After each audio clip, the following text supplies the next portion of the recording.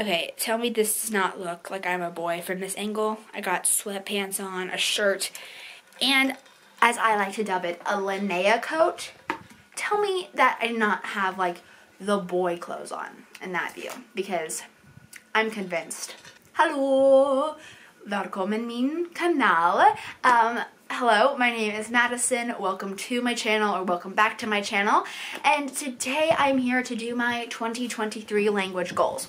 I have filmed this video once before, and it was so chaotic. And me saying it was so chaotic really does mean something, because I, as a person, can get very, very chaotic, especially when it comes to my YouTube channel videos, because my personality just like goes away from me, like it just comes out. But it is now a week later. I watched that video over and quickly decided that I was not going to put that anywhere near the internet. And it's also 10 o'clock at night and my mom is about to go to bed. So hopefully I can keep the energy levels down to a reasonable amount, and I hope we just have a good time, you know? I am not going to talk about all of my goals for 2023. I did set a few when it comes to working out and being healthy to YouTube, for you guys, and for me. And I also have some studious goals because I'm starting college in 2023. January, I actually will begin. And so when you look at me being a full-time YouTuber, I would say, I don't make money yet, but like a full-time YouTuber, a part-time librarian assistant, or whatever my technical name is, and then a full-time college student, plus a language learner, and a daughter. 2023 is going to be a big year, and we're going to see if I fail so bad, or if I succeed and fly with the stars with James Potter. We'll see where I land up. Am I gonna be on a Regulus Black scale, or am I gonna be like James Potter, who's the sun scale? Like, we're gonna find out. I'm so excited to find out with y'all. I love Harry Potter. So let's just get into this. We're only gonna talk about my languages that I'm learning in 2023, and my goals are gonna be ambitious, y'all. Trust me. I know. I will also leave a link down below to one of the channels I found while finding these language learning goal videos. I found a couple of them that I'm obsessed with now, so I'll leave a link down below. Go check them out. They seem pretty freaking fantastic. Let's get into this. So, 2023 language learning goals. I did kind of set this up a little bit like Lindie. I have another page where it's set up nothing like Lindie. I have fully done several goal setting methods to try and get these the most accurate as I could. And I'll put some pictures up here on the screen while we do this. So, what are the languages I'm going to be learning in 2023?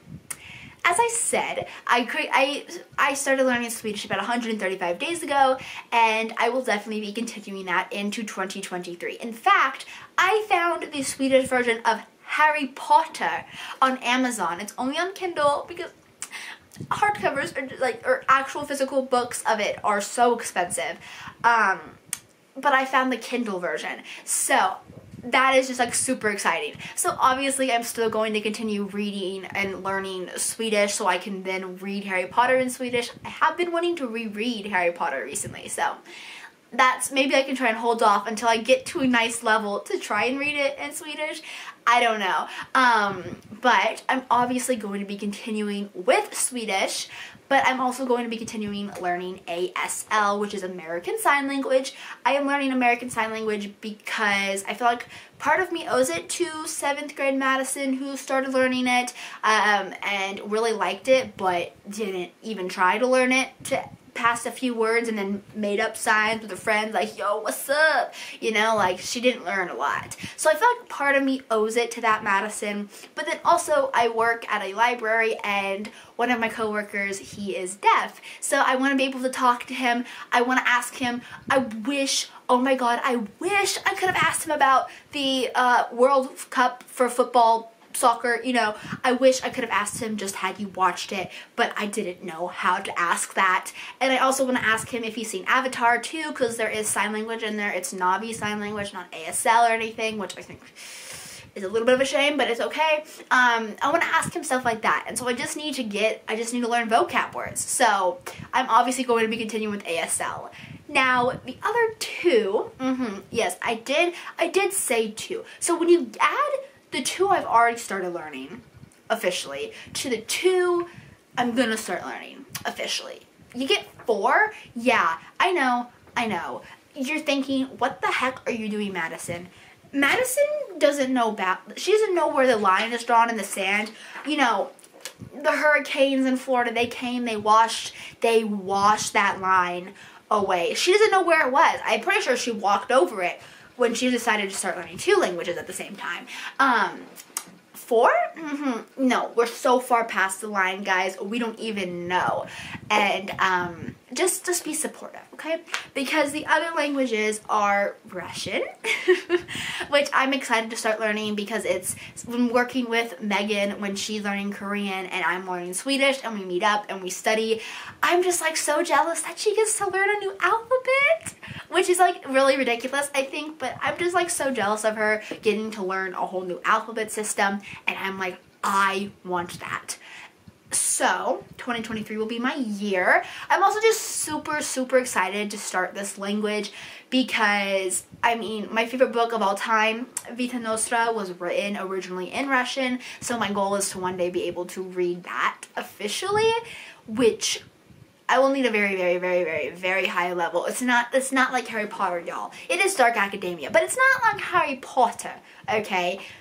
It is confusing in English, okay? So I don't even know what I'm going to do. But I love that book, and it's like very much so the reason behind me wanting to even start learning Russian is so I can eventually read all of their books in the original language, that is Russian. So, and then the final one on this list is really on here because I'm unsure how I feel about this language. Part of me really wants to learn it because of how useful it would be to know. The job opportunities it would give me for the field that I am looking to go into would be astronomically great, okay?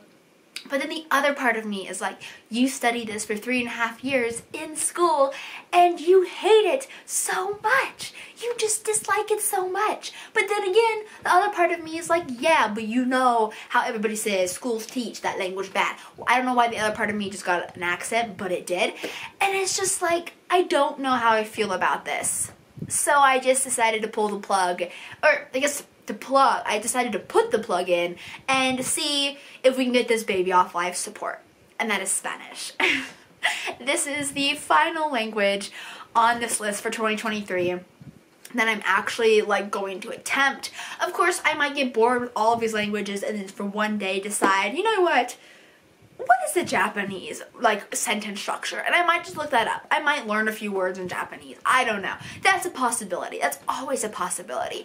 But for my actual active interests, this is the final one, which is hard to say because the interest is very minuscule. And I think I'm just going to have to spend this year learning it, see if I can maybe revive anything, any possible shred, juice of interest that I could maybe possibly have in this language, and see where it goes, because right now I really dislike it.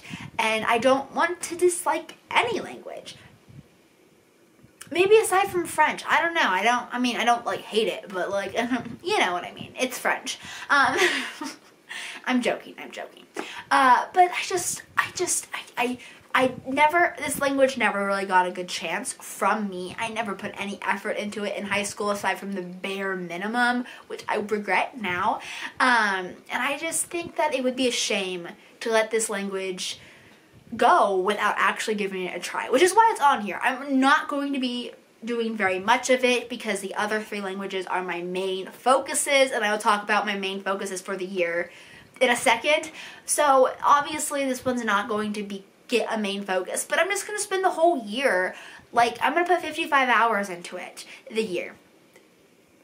Roughly. I mean, There might be some weeks I don't study it, but I'm going to do my best to put about 55 hours into this language, and I think 55 is enough to decide if you actually want to make it an official study of yours, or if you want to say, screw you. Oh wait, screw you. Yeah, there we go. You know what I mean? So that's why these Spanish is on here, and I hope that made a little bit of sense. I'm kind of dabbling in it, but like not, because when you dabble in something, you're like, are you really going to learn it? But then again, maybe you're dabbling in something to figure out if you really do want to study, which is what I'm doing in Spanish.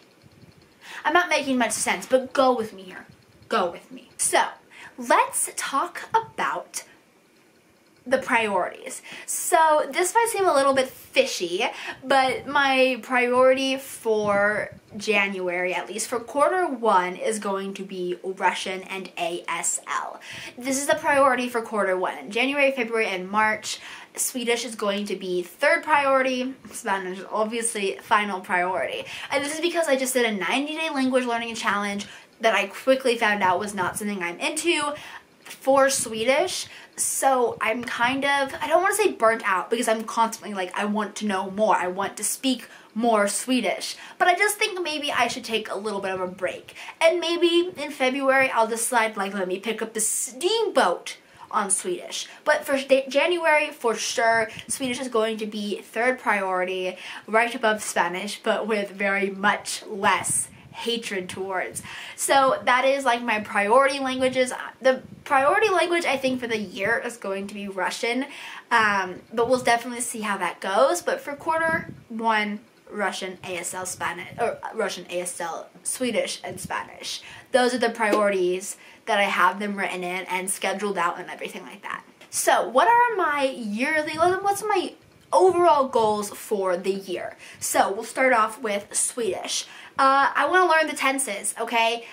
There's not many tenses in Swedish. At least that's what a Lagum guide, or I don't know if there's an N in it, but Langum guide, my grammar book, that's not a grammar book, for Swedish, says that there's like not many tenses and that they're like really easy to learn, and I just need to learn them, okay? Because I learned like vet, which means to know, but it can also be visste in some sentences. And I want to know why. I need to learn why so that I can actually not sound like an idiot when I speak. So that's the main goal, is to learn tenses. And then my other goal is to write sentences in Swedish and then upload them to Link. I have Link until August. I will make a video when my year-long subscription is over on how I feel about Link, because I have opinions. But because of that, they have a community feature where you can upload stuff to the internet, and then people can go through and, like, who are natives, hopefully natives, and they can correct it. And so that is something that I really, really would like to do. I wanted to do it within my 90-day challenge, but because I just used my 90 days so inefficiently, I knew very, very, very little. And they say, like, even if you know, like, 3 words, make a sentence out of those 3 words. But, like, I don't want to upload those 3 words to Link until I have, maybe, like, 6 words and 3 sentences. Then I might upload them to Link. So those are my main goals for Swedish. I would also love, by 6 months, to be able to watch episodes of Hey Ninja without subtitles, because they're incorrect, with understanding a majority of it. Then for my next goals, because I have it in my head, Russian is going to be the utmost priority for the year. I have kind of a higher goal for it compared to Swedish, which is funny because I've been learning Swedish for longer.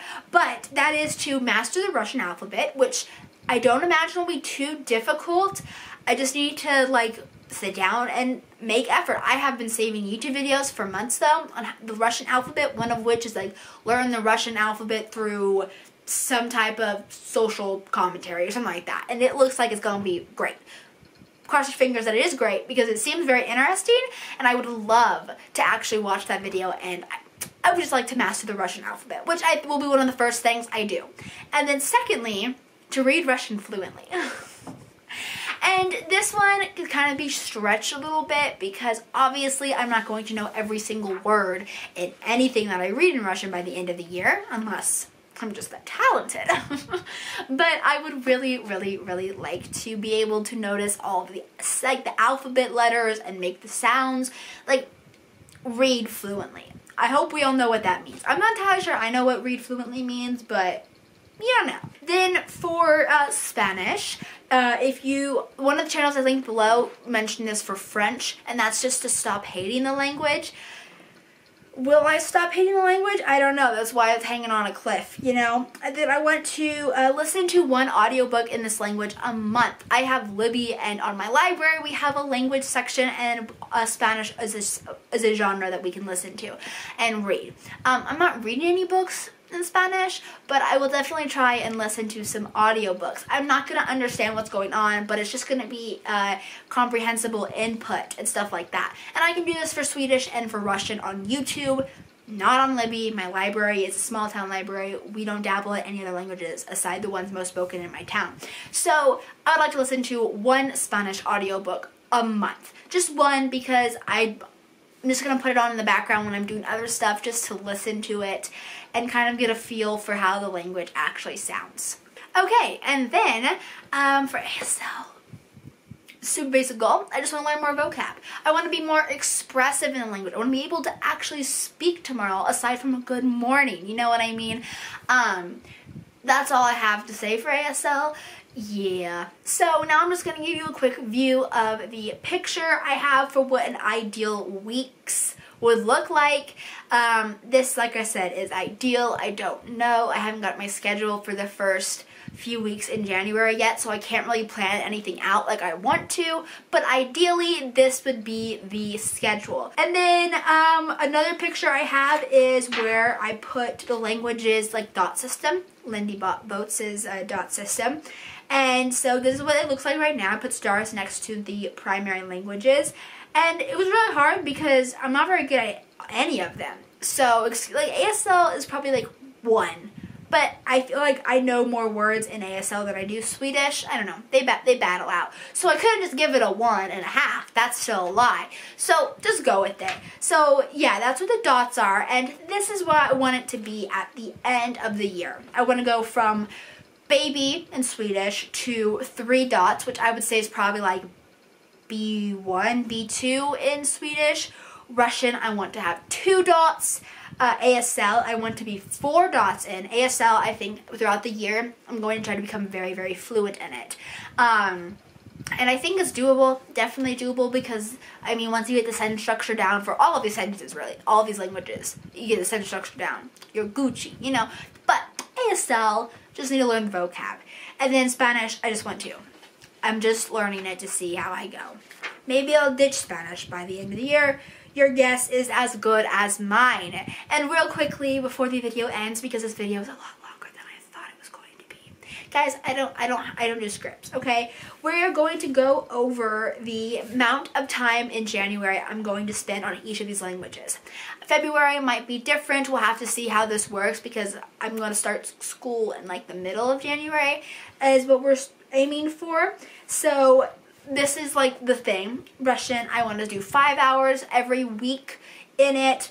ASL 3, Svenska 3, and Espanol 1.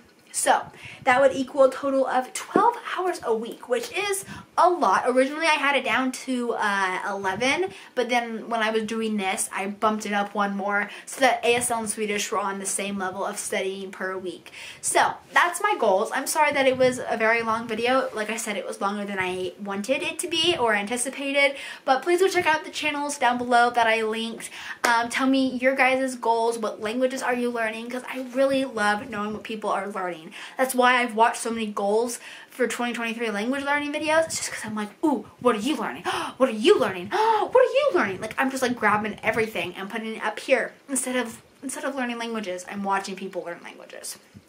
That's a goal to change in 2023, like, get rid of it. I would also like to find some language buddy partners, so if you want to be language buddy partners, hit me up in the comment section or DM me on Instagram. Like, I don't care where you, like, talk to me. Just, like, you know, if you DM me on Instagram, maybe say, like, yo, I know you're from YouTube. I'm learning whatever languages. I promise you I'm not a creeper. Please and thank you. So yeah, thank you so much for watching this video. Subscribe, like, do all those fun things, and I hope I see you guys in the new year. I hope you had a Merry Christmas and have a happy, happy New Year. I work this weekend, so It's gonna be a very, very slow weekend at the library, probably, no doubt. But yeah, love you all so, so, so much. I'll see you guys all in my next video. Hey Dua. Hey Dua. Goodbye. Adios. And I'll see you guys next time. Bye. And hey, don't forget, I'm still a freaking bulldozer. It's like I've never done my intro that bad. Mwah.